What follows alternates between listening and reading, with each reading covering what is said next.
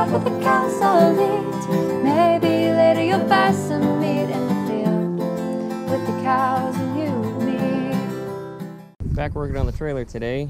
So I got these rear pieces right here welded in place. So now these long supports right here are completely welded in place. So I still have that big bar on there just to make sure that they were level and that they didn't get bumped or anything while I was trying to weld it. So everything still looks pretty square on that. So the next thing I'm working on is cutting these cross bars right here.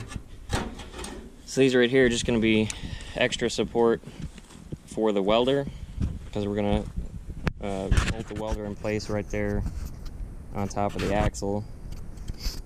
Unfortunately, those two right there are the only ones I'm going to get done today, because that replacement chop saw blade I put on here apparently had a fault in it, and so it just blew apart. So that's one of the main reasons why safety glasses are important for working on stuff like this, because it blew up in my face as I was trying to use it. So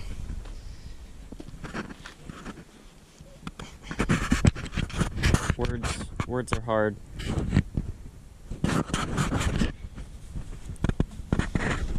Fortunately, since I was wearing proper safety protection, there's no injury or anything.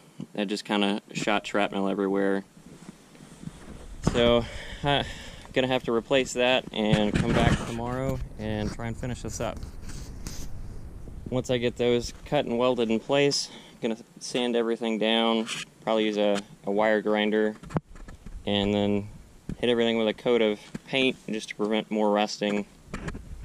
And then we're gonna put some boards across the top of it. So hopefully we'll have this thing finished up in the next couple of days, and we can get it out here with the welder on it and start working on the fences. In the field.